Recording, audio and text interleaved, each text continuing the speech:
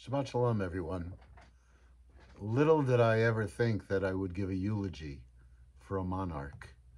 And this really isn't a eulogy, just a reflection and an expression of sadness for our brothers and sisters in the United Kingdom and throughout the monarchy. Yesterday, as you know, Queen Elizabeth died.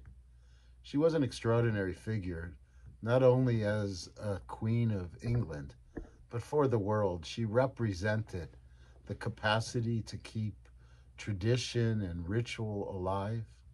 She represented someone who cared deeply about her inherited past and also had the capacity to bring change. And although she was a royal monarch, she had a great sense of compassion and empathy for people, for all people. She was in a difficult position in that she was often critiqued, as the monarchy itself was critiqued.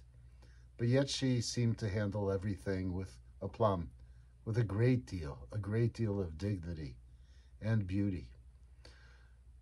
When I was listening to some of the reports about her death, I heard something interesting that I'd like to share.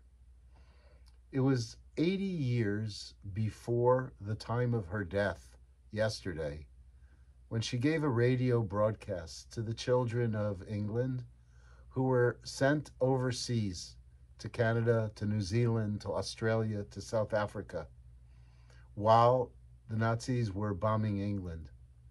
It was a message to those children that they should know that they're being thought of, that she understood the difficulty of being away from home, and she wished them well.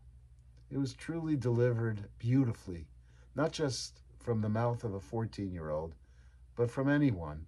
And that seemed to be an extraordinary reflection of who she was and then ultimately who she became. Winston Churchill was the prime minister at the time, and he had her give that speech. And that speech in some ways reflected the person that Queen Elizabeth became in very beautiful ways. So we send our condolences to all of the people who live in the United Kingdom and all of our friends who live under the monarchy.